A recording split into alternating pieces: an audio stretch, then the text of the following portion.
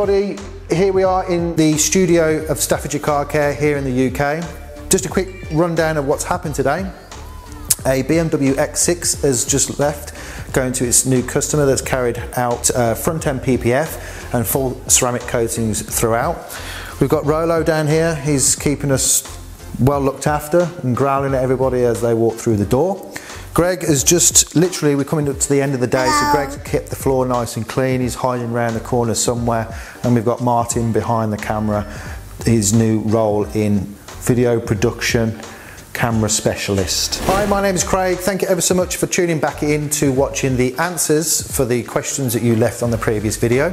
So first of all, we're going to start with the first question, which was, what is the best shampoo for matte paint or PPF or vinyl? So what we would use is gyeonized or Bathe Essence, a really highly concentrated shampoo which is perfect for all paint types or vinyl types and PPF, whether it be gloss or satin. So another question that we had, thank you, was do we remove badges upon request? And the answer is yes. There are multiple different ways to remove badges, whether it be string, heat guns, all sorts, but yes, you can remove badges. If you did want to make a template of where the badge was, if you was removing it for a reason and then replacing the badge or another new badge, yes, make a template, remove, do what you need to do and then reinstall the badge after. So can we explain the full installation process of paint protection film? To a degree. It is a quite long and lengthy process, but we'll keep it nice and simple. First of all, you just want to make sure that the paint and the surface that you're applying paint protection film on is utterly clean, free of products, greases, dust. You would spray your slip solution first, squeegee, repeat again, take your piece of film, whether it's a bulk piece of film or a pattern, lay that down and squeegee the water from underneath until you got all to the edges, and then you would either wrap or tuck your edges where possible. Okay, so what is the average time that we would spend doing paint correction and what are the difficulties we would face? So there is no average time. For us, we don't dedicate a specific amount of time to a machine polish. We have systems and processes in place that we have to carry out, and once we've carried out those systems and processes would lead to the result in what we're trying to achieve, single or two-stage or even a three-stage machine polish. That could take anywhere in a minimum of a day. It could stretch into 2 or even 3 days, but ultimately don't get yourself caught up into a position where you're timing yourself or trying to get a machine polish or paint correction done within a period of time. Don't commit to a time scale or time frame. Just set yourself the standard that you want to achieve and complete that until the car is finished, and that will give you the amount of time that you would often spend on a car, but it varies so much that it's very difficult to put a default time on there. Okay, so difficulties faced when machine polishing or doing a paint correction on clients' cars. Myself as well as others have been doing it for a very long time, so we take for granted those difficulties that some would face when they're starting out.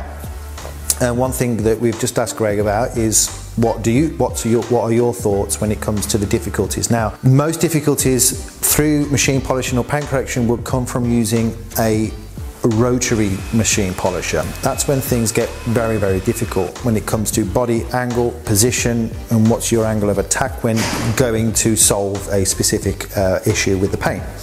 Access is another thing, so what machine are you going to use to get at the angle where the defect is?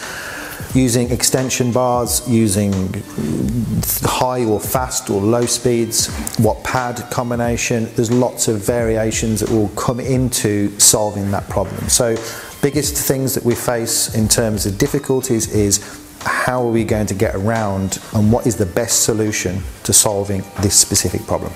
So how to get known in the business, the most immediate things to do would be to start locally. So start leaflet dropping, tell everybody about in your immediate area about the services that you provide. Then stretch out a little bit further as your skills start to progress. You can start then posting those results on social media. Again, keeping it nice and local. Don't start pushing it out there for the world to see. Keep things nice and simple until your confidence starts building up, and then just grow from there. So if you focus on your local community, there should be enough people present within the area to keep you busy for many, many years. How do you clean and maintain Alcantara, and also any marketing tips? So we'll start with the marketing tips and we'll go back to the Alcantara shortly. Marketing tips. Again, start things very, very simple. Use local newspapers, local magazines, leaflet dropping. Start to let your local immediate area know about the services you provide. Then start progressing from there, taking those results, applying it to social media, Facebook, TikTok. There's all sorts of different things out there that people respond to. Set yourself a style, keep it consistent. So whether you post on a specific time of day, keep it there. Look into your analytics, understanding when people are looking at your website, when people are looking at your social media, and post based on those analytic results. Also have a website. A website is going to be massively important in terms of people finding out what those contact information details are, but also requesting your services via a form. In addition, that would mean also them leaving feedback. Feedback is also going to be important in terms of getting an understanding of how your customers who have had work done by you, how you're going to improve and work on those bits of information coming from your feedback. Word of mouth is a massive for me.